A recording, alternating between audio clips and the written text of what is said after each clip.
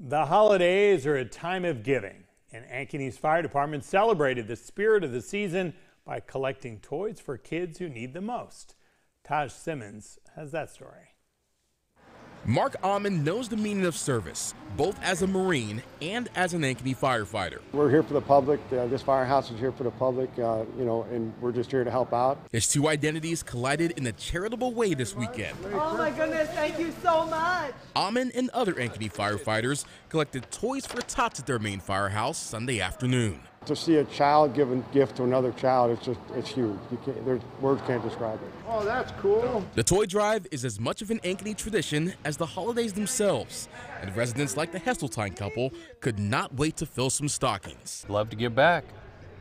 You know, there's a lot of people out there, a lot of kids that don't have things for Christmas. All of our kids are grown, so this is all stuff for the toddlers. Santa's sack is about to get heavy.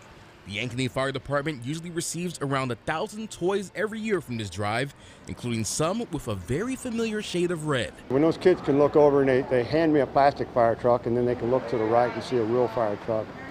Just the eyes and the glow and the wows and the oohs, it just kind of gives you goosebumps, a good feeling. But the best feeling is knowing hundreds of young Iowans will have a brand new gift for the season. And that's what it's all about. That's the Christmas spirit that's given to somebody that's less fortunate in a needy time. Perfect. In Ankeny, I'm Taj Simmons.